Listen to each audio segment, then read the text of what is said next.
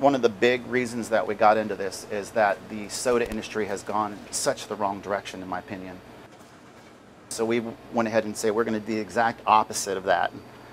And so the original sodas were the opposite of that. Now, unfortunately, in America, we went to a centralized production facility model. And so that has really ruined what I consider sodas were back in the 17 and 1800s. Before we created techniques to fake it, we had to actually make it. This is a very special piece of gear for us. This is where we do a lot of our culture growing. Half the operation about water kefir brewing is actually the growing and cultivating and continuing of our culture.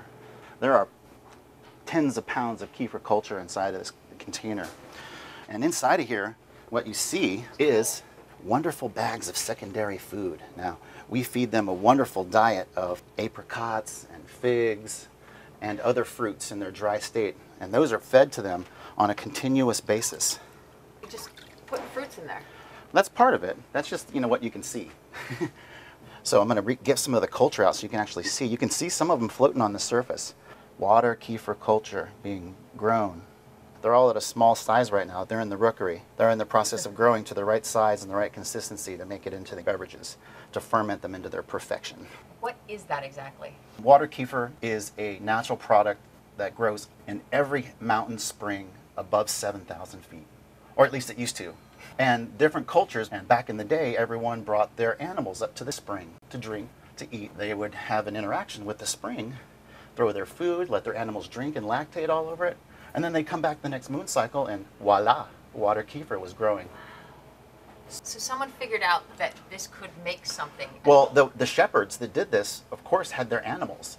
And on the way back, they would collect up the milk from their sheep and their goats, and they would put the crystals in there because there was a long tradition of doing so. And that became the milk kefir, the tradition of milk kefir. And that tradition has two branches. The people who came off the mountain with kefir, some of them put it in their milk. Some of them used it to digest their herbs and their berries and their honey and other things. And there became the origin of most of the fermented beverages that we drink today. Now we believe, and this is my opinion, that kefir was the origin of a lot of those. We found it in the old Abbey ale recipes. We found it in the ancient alchemist texts. We found it all over in the Egyptian texts and Mayan texts. And I've been to all these places and they still drink things like this. Almost all indigenous societies have these sort of beverages at their core because they are about survival and about making the most of the nutrients that are in their environment. And so water kefir has become one of the top fermenting processes and techniques because it has been used for centuries effectively. It's got the longest running safety record of anything I can think of. First there was wild fermentation and then there was focused fermentation. So what people could collect from nature became the original thing that they used to ferment. So that's back around again today, and because we're all suffering from over-sugaring, and as research has come up to show just how important the relationship is between the probiotics and human health and wellness, these guys have become more and more important. See these little crystals in here? These little crystals are actually the conversion of sucrose to crystalline dextrose. So this is it's called a SCOBY, a symbiotic culture of microorganisms. The SCOBY here, a couple of different microorganisms take the sugar and they turn it into a crystalline dextrose, a crystalline castle. It's like a giant fractal crystal castle that all of the microorganisms live inside of and creates really wonderful compounds from nature. This is our hibiscus. And whatever the color of the beverage is, it flavors and colors the kefir crystals. They take it on. They're permanently fermenting the sugars and minerals and special elements that are in this liquid and creating the enzymes and the nutrition and the probiotics that are infused in here. Every enlivened beverage that we produce goes through 3 fermentations. We also make a wonderful coffee product. Now people are like, what? Well, what we found is some of the original methods of producing coffee in places where it grows traditionally, maybe 5,000–6,000 years ago, was to ferment the coffee. Cooking the coffee came a little later, and the ancient tradition of coffee fermentation is what we're really into here. And so what we set about to is to take everything that we consider wrong with coffee or unhealthy about coffee and transform that.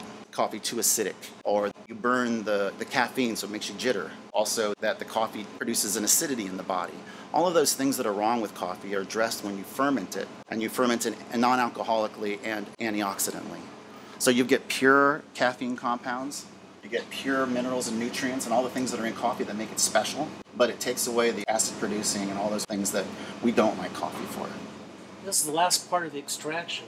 The herbs were put with the water yesterday, and it's been like 24 hours, so now we're going to extract the herbs. And then our first step of fermentation starts, where we add sugar, salt, and the kefir.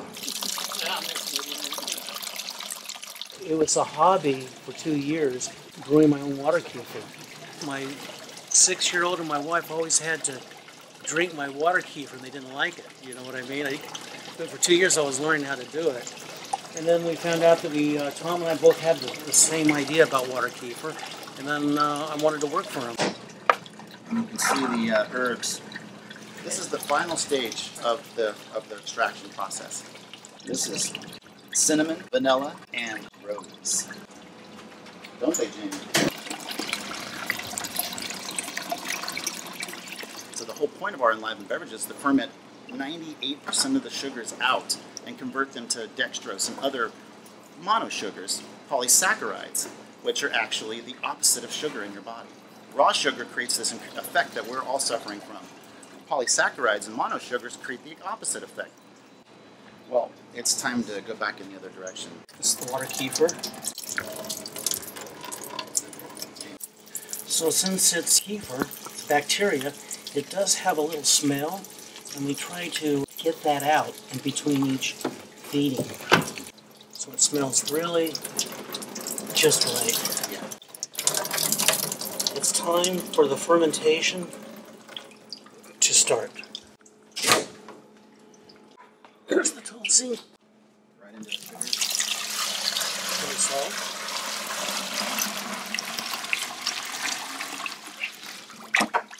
The last is the kefir. And I try to make sure it really gets mixed up and gets a lot of that tulsi rolls all through it. Then we seal it all up, because kefir at this time does not like a lot of air. Standard airlock valve. 6 hours it needs to ferment. All of these are fermenting right now. About 20 gallons here. So you're constantly in some process on one of them. Yeah. I don't know. And so you can basically brew anything. At this point, there isn't a beverage that we can't brew. Oat tops goes into our root beer, and it's one of the support herbs that allows the root beer to have that creamy flavor. Their oat tops is milky oats, it creates this milkiness, and it's in all the ancient formulas to create that, like the mouthfeel. Marshmallow root, of course, another one that does the same thing. It adds that mouthfeel and fullness to the beverage. And we have our coffees that are infused with the medicinal mushrooms. Then we have our special chocolate that's infused with the mushroom extracts also. And so we brew that up into our special OMG chocolate. I fermented anything with this. I've fermented plants, bugs, grapes. We're making fabulous Pinot Noir, raw bubbly, like a raw champagne sort of a thing. We took the best beverages that people have this ancient memory of and brought them forward and did them in this way, so they're probiotic now. Ready to try that? Let's have a tasting. Lemon ginger ale, a beverage that used to be made into an alcoholic ginger beer, but this is the original ginger beer formulas, but done all raw and non-alcoholic. So this is like a soda, more like a soda than a... It's really good. The origins of most of our original sodas were the kefir-based sodas, because back in the day they didn't have chemicals, they couldn't fake it. Triple root beer, this is one of my favorite beverages. I grew up tasting real root beers in Florida and Tennessee. We used to brew our own, and I wanted to bring that experience to people. And So we took the 3 root beer traditions. That's the sarsaparilla root beer tradition, the sassafras root beer tradition, and the birch root beer tradition. And we fused them together into the only probiotic root beer on the planet that we know of. The root beer that is in stores, of course, it's all chemically done, but Yeah, that's the whole thing. This is the real herbs, the real extraction, and the real fermentation. There's a lot of natural root beers on the market. And there's some root beers that have even been actually fermented with microorganisms. But they're all killed and then carbonated afterwards. That's a soda. We're not a soda. We're an enlivened beverage, a beverage that's still alive from the moment you drink it. The moment we make it to the moment you drink it, it's alive. Next on our list for sampling is going to be the jasmine green tea. Okay. The jasmine is fresh right now, so I'm going to get a fresh sample of it. So there's not many products that are still considered live culture. We're evolving our understanding of food safety with these live culture products. And so Jasmine Pearl is probably our most popular beverage right now, because live culture products have their own built-in antibacterial capacity. so smell. First smell. This is our water kefir culture. Each one of these little individualized crystals has as many probiotics as people on Earth. Today we're having a really bad problem with what we consider bad bacteria. And that's really not a problem of bacteria, that's a problem of our consciousness. Our one-size-fits-all, nuke it, kill it, all bacteria are bad kind of mentality. And so slowly, maybe quickly now, they're realizing that most bacteria are really, really good for you. And they're vital. And they're killed by the things that kill the other ones. So when we're killing bacteria in this old model, we're killing everything. And so this new live culture movement is how to bring that back again. So you keep this alive for years. That's Yeah, the idea, they right? can be alive forever. So this is what you would normally find in a spring, or this... You might see little guys like this growing off blades of grass or off of food. You might see them growing off of the roots of trees that are sticking out into the water. You see those little crystalline gooey masses growing off of them. Well, next time maybe you want to take a little sample and bring it home. These, you can't grow these in a laboratory. You can't produce these. Only nature can produce them, and only people can grow them and hand them to each other. That's it. The newfangledness of it is really just that we've lost our culture in America. This is only newfangled to people who don't have access or a lineage that they're bringing forward of live culture fermenting of food. This is a beverage that you'll get when you go to Central America. For the last couple of thousands of years, we all had to survive on the food that was available locally. And to do that, you had to ferment and preserve and keep your food. This is a classic Mexican chocolate that's infused with the 6 medicinal mushrooms to give what we consider the closest beverage to what the Mayans and the Aztecs were drinking back in the day.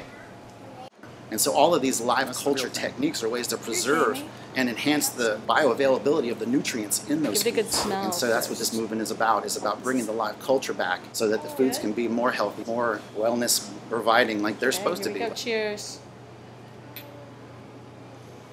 Oh yeah, this is really nice.